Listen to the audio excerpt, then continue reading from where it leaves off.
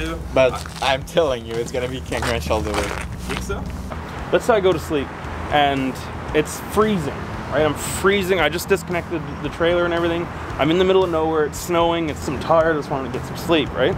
So I turn the heat way up. Yeah. Go to sleep. Next morning, can't breathe, can't see. I turn. Might as well have a truck that you can put like 22 exactly. degrees. But 21, 22, maybe even 6, 17. I'm not like I like cold, and just leave it. And that's the main thing for getting this King Ranch or whatever. This is Antoine. He works here at Olivier. How do you say it in English? Olivier Ford. Olivier. If you need anything, especially trucks, right? Yeah. Especially trucks. I like trucks. He's pretty awesome to deal with. So we're gonna get this deal on the go.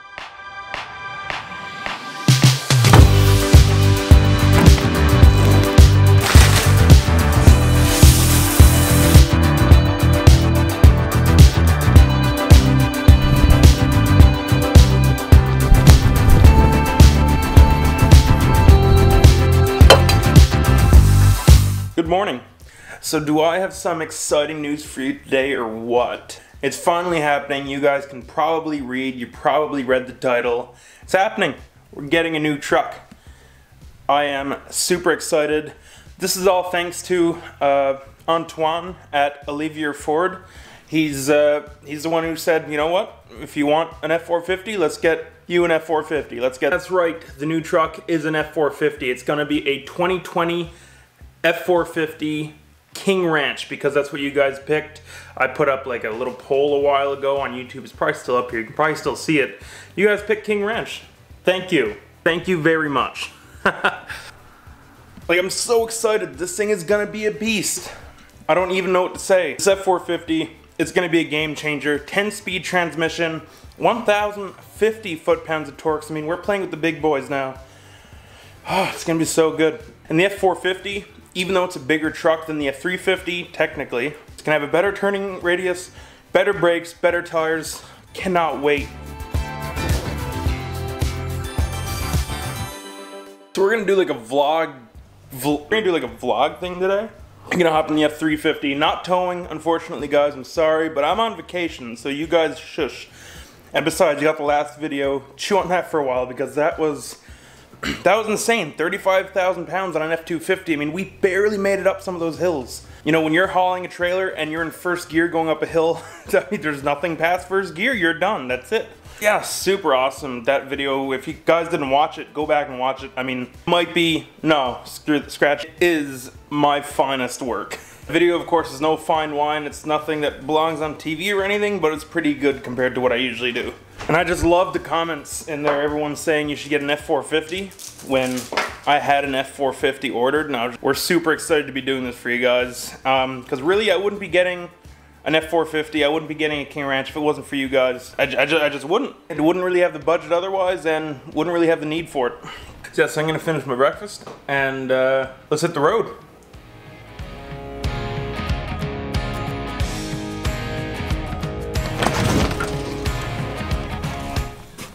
There she is, in all her salty glory.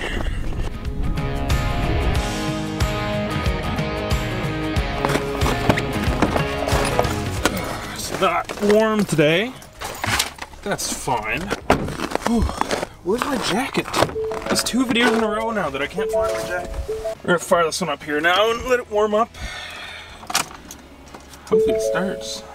You never know in the cold if something's gonna start or not. That was close. That was close. It's pretty cold, so I don't really blame it. Beautiful day for a truck ride, I think. Certainly a beautiful day for talking about this new F450 that's on the go. Still can't believe I'm saying that, but from when I was young, how much of a luxury these heated seats were, and now they're like in every vehicle.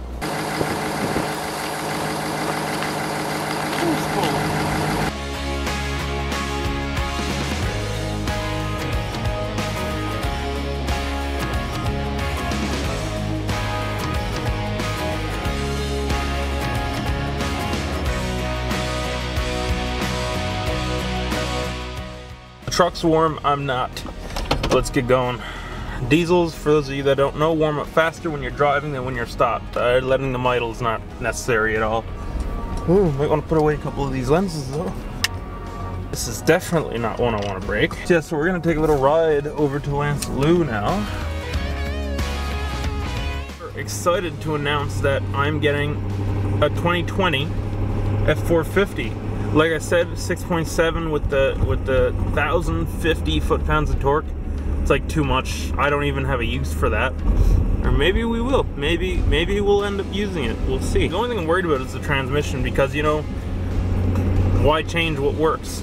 But I mean, Ford held on to the 6-speed for a long time, so hopefully they're pretty confident in this 10-speed, and I'd say it's going to be a good move. I'd say this 10-speed was the right way to go.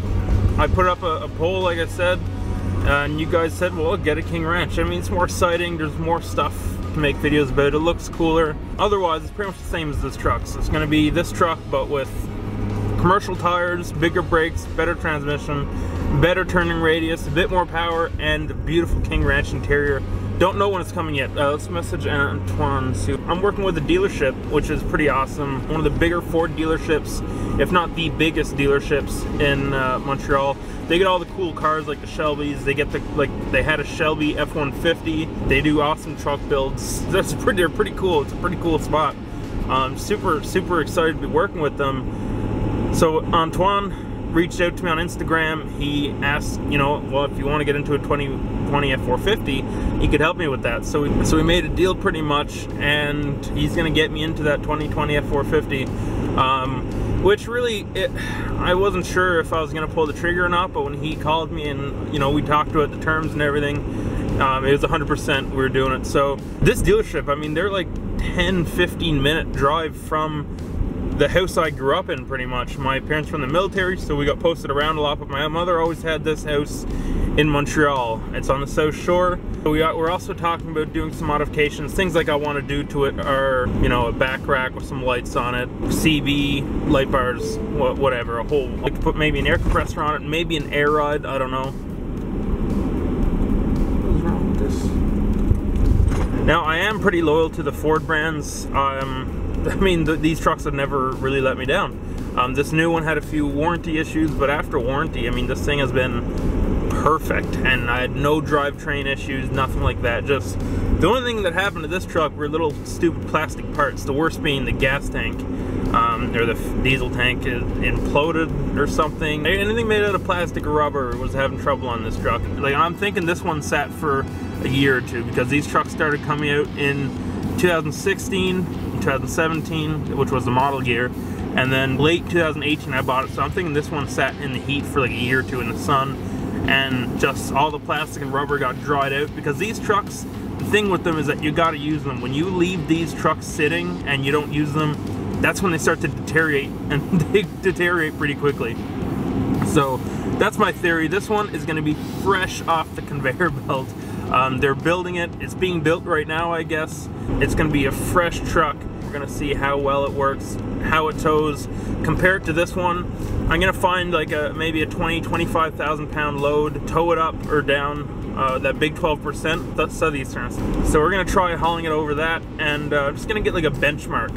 And that's going to be my testing grounds for whatever trucks that I test, because that is a nasty hill, and I mean, if a truck can haul something up there, it can haul something anywhere. After looking on YouTube, I have not seen a single towing video with the 10-speed yet. If anyone has seen any or knows for any, let me know. I'd like to look at it, maybe make a little commentary on it. I don't know. If this truck comes in a month or two, then that's going to be a thing. Yeah, so with that, of course, the sad news is I won't be keeping this truck. That's the plan for now anyway. I don't feel the need to have two expensive newish trucks on the go. One new truck, and then backup trucks or extra trucks will be very used, maybe even, depending on what it's for. As long as it's reliable, I mean, you don't need a whole bunch of new trucks. But for the sake of this YouTube channel, and because I'm more comfortable with a new truck, we're gonna have a new truck here. So this one, I will be getting rid of this one. Of course, I'm gonna fix and get the tailgate put back on. I'm gonna get all the plastic trim fixed, the bumper, all the little things that happen over the years, because don't forget, this is the truck that started my company. This is the truck I learned everything in. All the lessons, the hard lessons and the easy lessons, were all learned in this truck. So this one got the brunt of it. Unfortunately, now I haven't really beat anything up in a little while. It's been a while since I put a mark on this truck. Stopped putting chains in the back, you know, put the chains on the trailer. Decided not running a tailgate was the best thing to do because rocks bounce off the trailer and hit the tailgate. But hopefully now when we get this truck, keep it nice and clean, nice and new looking. Should be pretty good, but you'll be damned if you think I'm not gonna work it. This truck proved itself. I mean, 170,000 kilometers, torturous kilometers, and this thing just keeps going, keeps trucking, doesn't complain. So I just figured I'd drop into No More Enterprises and try to get my snowmobile fixed. So here's what's going on. Alright, so I'm Canadian, so this is normal. This is my 2010 Scandic V800. It's only got like 50 horsepower, but it's pretty fun. I lost the key for it last winter when I put it up. I got a new one, but now they can't get it programmed, so there's a broken wire here somewhere. You guys moving this one too, or? Probably not gonna be done until next week. It's just a friggin' wire broke. I need the key. I need a new key programmed, and you can't program the key.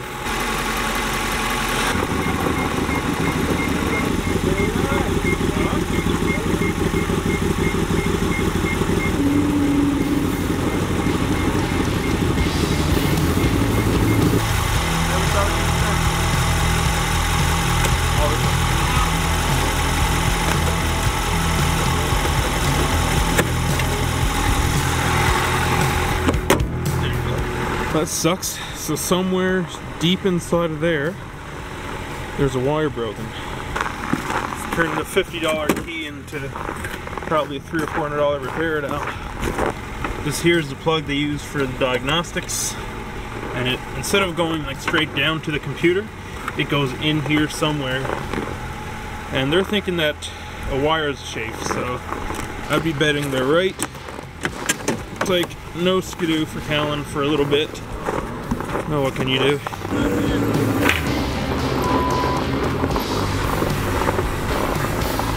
Alright. Should have no problem.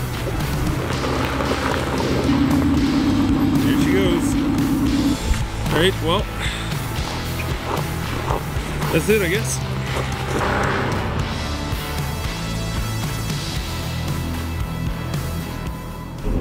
So I guess what I'm going to do with it is just take it home, take it apart, and fix it myself, and then bring it back up to get reprogrammed. Oh, up here in Canada, we need our snowmobiles. I like to burn wood heat. I like to burn wood for heat, and that thing is kind of a key, in case it plays a key role in that. So while I was driving home on Antoine, and I'll finish this inside.